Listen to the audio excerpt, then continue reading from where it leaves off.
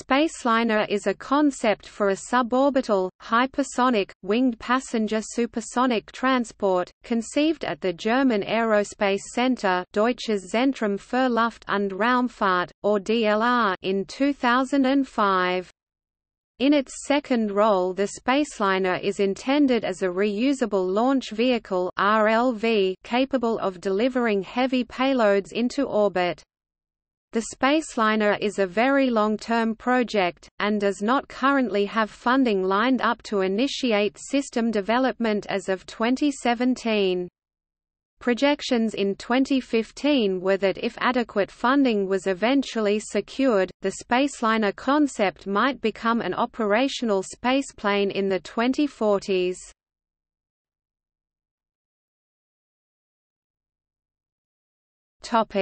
Concept.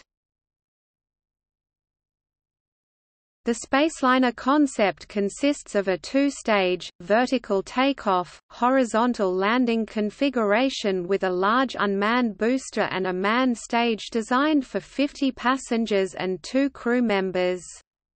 The fully reusable system is accelerated by a total of 11 liquid rocket engines, 9 for the booster stage, 2 for the passenger stage, which are to be operated using cryogenic liquid oxygen (LOX) and hydrogen (LH2). After engine cutoff, the passenger stage will enter a high-speed gliding flight phase and shall be capable of traveling long intercontinental distances within a very short time. Altitudes of 80 km and speed beyond Mach 20 are projected, depending on the mission and the associated trajectory flown. SpaceLiner flight times from Australia to Europe, the chosen reference mission, should take 90 minutes. Shorter distances, such as Europe to California for example, would then be achievable in no more than 60 minutes.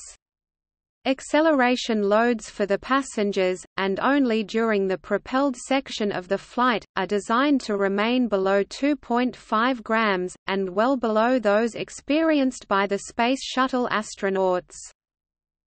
The concept design also foresees the passenger cabin to function as an autonomous rescue capsule which can be separated from the vehicle in case of an emergency, thus allowing the passengers to return safely to Earth. A key aspect of the SpaceLiner concept is its full reusability and vehicle mass production, which would closely resemble production rates of the aviation industry.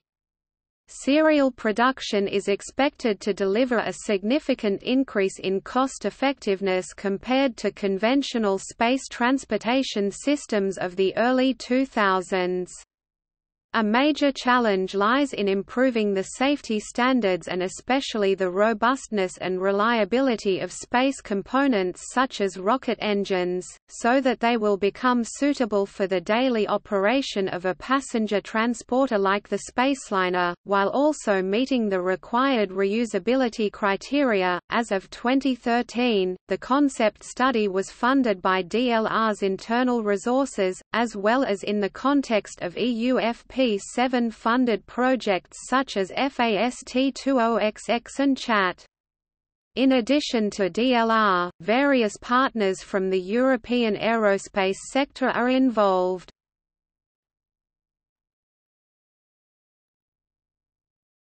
Topic: Concept development.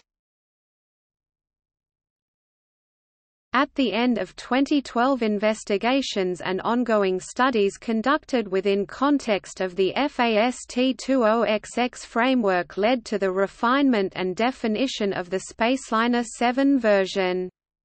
Based on the results of previous studies, development has been progressing continuously with increasingly detailed and in-depth considerations, modeling and simulations of the various subsystems, and their design and integration being performed. Selected variants to the baseline configuration given different requirements and specifications were studied with associated results influencing and redirecting the entire configuration process. SpaceLiner 1 was the first version, conceived in 2005. SpaceLiner 2 refers to the first version, which featured the integration of an innovative active cooling system for the areas of particularly high thermal stresses during atmospheric re-entry, being the nose and wing leading edge sections. The SpaceLiner 4 concept is a 2015 evolution of version 2 with improved aerodynamic and flight dynamic characteristics. Based on this configuration, various technologies necessary for the SpaceLiner were experimentally and numerically examined. Research that was funded by the EU research project FAST20XX. As of 2015, the latest configuration under study at the DLR is the SpaceLiner 7.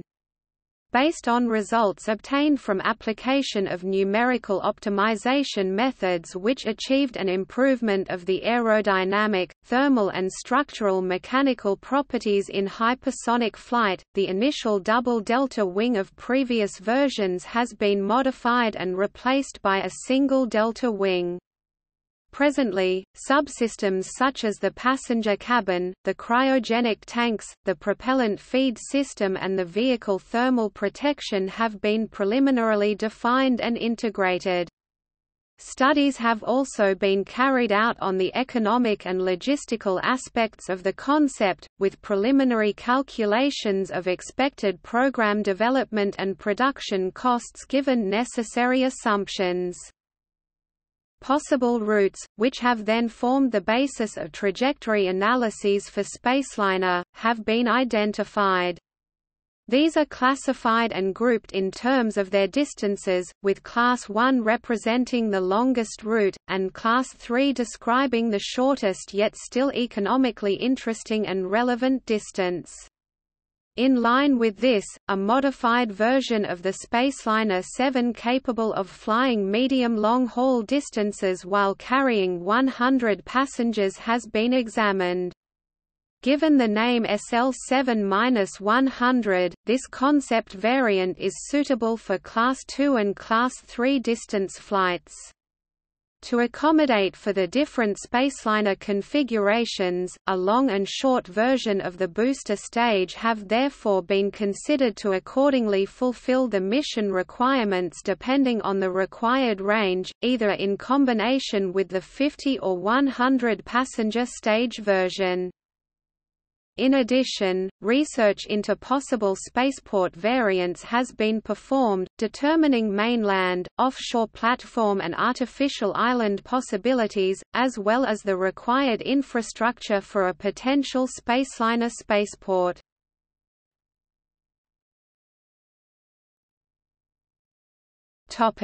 Technical data.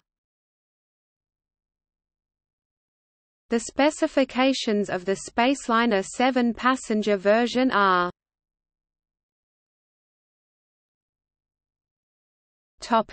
Propulsion. The SpaceLiner concept intends to use a single type of reusable liquid rocket engine, which operates in the full-flow staged combustion cycle mode.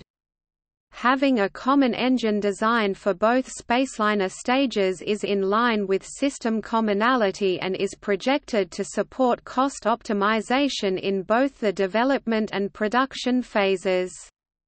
The nozzle expansion ratio is adapted to the different missions of the booster and passenger stages. Furthermore, liquid hydrogen and liquid oxygen will be used as the propellants, a combination which is both very powerful while still remaining eco-friendly.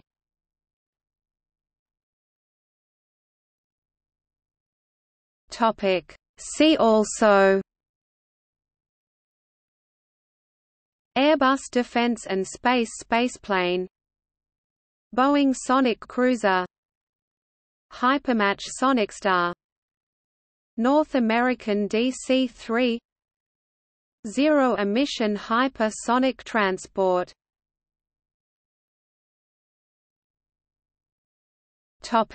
External links. The SpaceLiner Institut für Raumfahrtsysteme, Systemanalyse Raumtransport (SART, DLR). New road map for DLR's suborbital SpaceLiner. Aviation Week, 18 August 2015. To Australia in 90 minutes at hypersonic speed blog video, DLR. SpaceLiner animation 2012. YouTube video, Google. The SpaceLiner YouTube video, Google. FAST-20XX Space Engineering, ESA